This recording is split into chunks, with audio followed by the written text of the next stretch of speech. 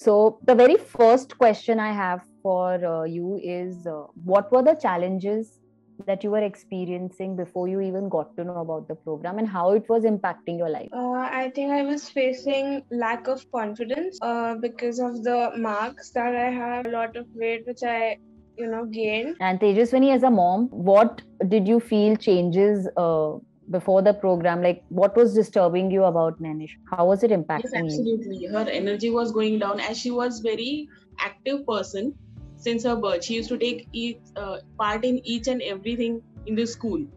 And suddenly she has become like, no, I don't want to participate. No, I don't want to do this. Actually, I got to know कि इसका period stop हो गया है. So I was expecting कि हाँ ये सारे changes इसके वजह से ही आ रहे हैं. How did you guys get to know about this program? I saw the sponsored link on Facebook of 21 days challenge in September. So we did that together. I did not tell her what it was and what it is. I just told her that हम लोग शाम को exercise करेंगे, and we started.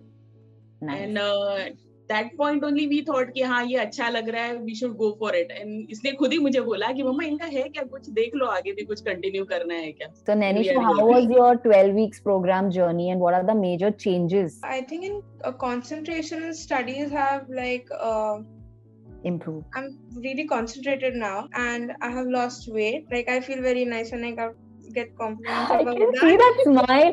Tejaswini, do you remember when she came for joining the program? She was never talking. What about your periods? They are regular now. Nyneishia, as a young girl, what is that one piece of advice with all the changes that you have noticed you would like to give to all the girls who are listening to you as an inspiration? Don't lose hope. And within these 3 months, I've seen it. I put efforts. And now my periods are regular. So thanks to you. So as a mother, what is that one piece of advice you will like to give all the mothers of teens? Be alert when your child is reacting something different than usual. Beautiful. Whatever it may be, not only PCOS, but be alert. Whatever things are coming from the teenager, try to catch it. That's it. Beautiful. I always tell this कि अगर लड़की room में बंद हो रही है या गुस्सा हो रही है, don't say millennial है, teenage है, वो क्या किस चीज से गुजर रही है, try to talk, try to understand. So such a beautiful piece of advice.